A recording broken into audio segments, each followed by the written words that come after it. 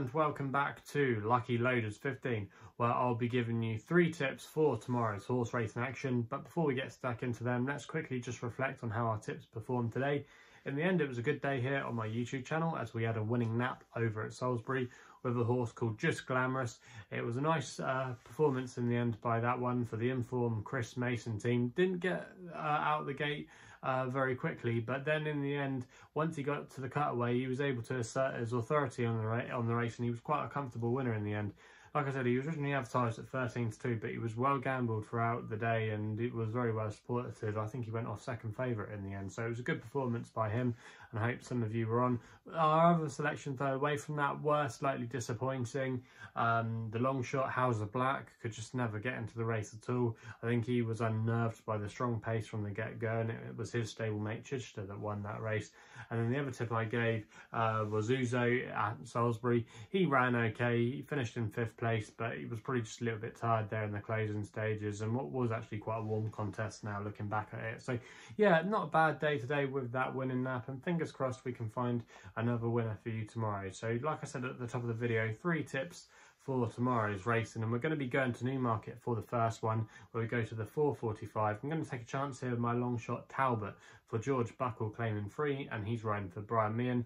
At the current time recording, this horse was available at 11-1, and I'm going to recommend a 0.5 each way selection here. Now I think this horse has been crying out for the step up in trip, and he tries a mile for the first time in his career tomorrow. He's got a mile in pedigrees by Glen Eagles, who was a Guineas winner, and also as well on the dam side of the pedigree there's plenty of milers in there, so I think the step up in trip will really suit. He's also as well caught the eye on a couple of occasions this season when he finished 2nd at Ascot, and then he finished 3rd as well at Sandown last time out over 7 furlongs, running on really strongly, and it was actually quite a warm contest for the grade. If you actually look at the profile of this horse so far and what he's been doing, he's actually been running over sprinting trips where he has shown ability. He actually won over 5 furlongs on debut at Lingfield, but it just seems now that he's been limited at those kind of distances, and I think the key to him will be stepping him up in trip, and I think he's got a good chance. I think the nature of the track will play to his strengths too. The stiff straight I think will really benefit him, and I could see him coming with a late run tomorrow and definitely be in there or thereabouts come the end of the race. So that's why he can be my long shot tomorrow, and I'm going to recommend, like I said, a 0.5 each way tip with him. We then move on to the next selection, staying at Newmarket for the nap. In the last race there, we go to the 5:20 with a horse called Araifjan. I can't pronounce that, but you'll see it on the screen. It's for Ryan Moore and Robert Cowell. Now, you can currently back this horse at 5-2, and I'm going to recommend a 1-point win bet. Now, this horse has been running really well of late for Tom Morley, and just been chinned on a couple of occasions in some really decent contests. He actually ran a good race for a long way against Araifjan, who I think actually did make the frame in the King's Stand. And if you look at some of his other races, he's been meeting better quality sprinters than what he's going to be up against tomorrow. He finished 2nd at Chelmsford last time out over 6 furlongs, where he was just chinned late on.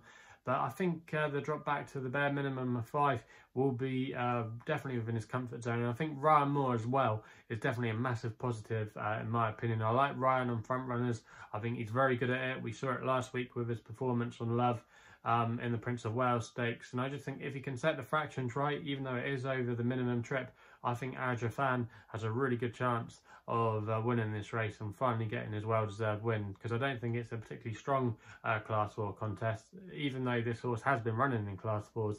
Like I said, I think he's been taking on better opposition, and I think in this race he's got a really good chance to finally get that deserved win. So that's why he's going to be my nap of the day. We then finish the video going to my next best, going to Leicester for the evening action there. We go to the 6:45 with a horse called Dual Identity. This was, like I said, where my next best is going to be coming in for Andrea Zaney and Willie Knight, who's in really good form at the moment. They're operating at 22% strike rate for a small operation. But this horse, Dual Identity, again, he's been an eye catcher on the last few of his starts, including the last time at Salisbury where he finished at 2nd. That was a classified race, but the form in that race wasn't too bad as the 3rd place horse, who we will see tomorrow at Newmarket, Andrew Bolden. I think it was a horse called Spirit Mixer. Actually ran a really good race next time out, and even though this horse, like I said, he did run in that classified stakes, I think he does have some untapped potential over this distance.